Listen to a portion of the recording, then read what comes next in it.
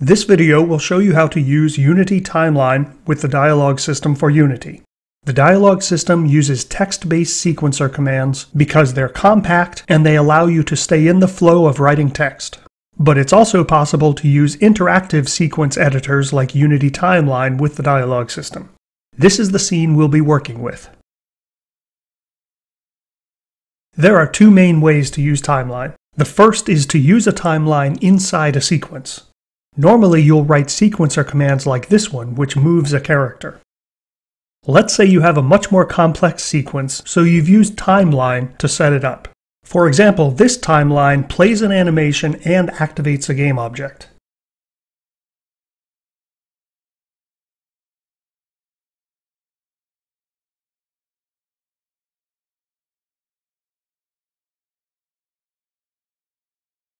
The timeline's playable director is on a game object named EmiTimeline.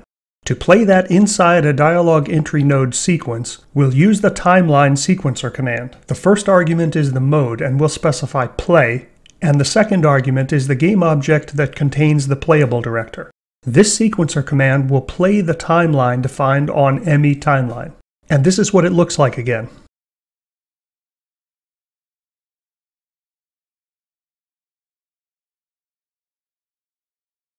The timeline command supports many more options. You can see them all in the documentation.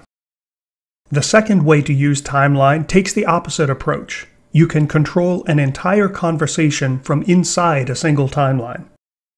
To do this, you'll use two types of tracks. The first is a conversation track, which you'll use to start the conversation.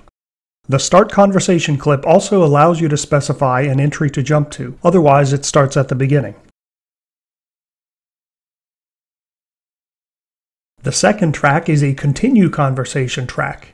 This uses continue conversation clips that tell each dialog entry node to progress to the next. In this example conversation, I set the default sequence to wait for message forever so that dialog entry nodes won't progress unless there's a manual continue message.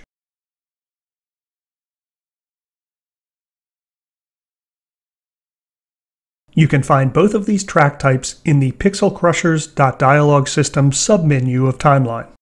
Ignore this next to last track. I accidentally left it in for testing. I'll leave the timeline window visible so that you can see when it hits each conversation continue clip.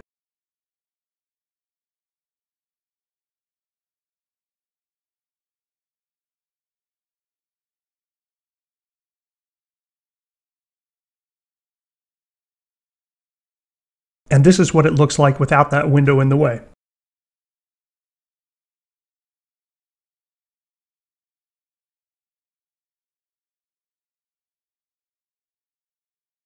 If you prefer to use a different interactive sequencer, the dialog system also supports Cinema Director and Slate. This approach allows you to mix and match text-based and interactive sequence editing to find your optimal workflow.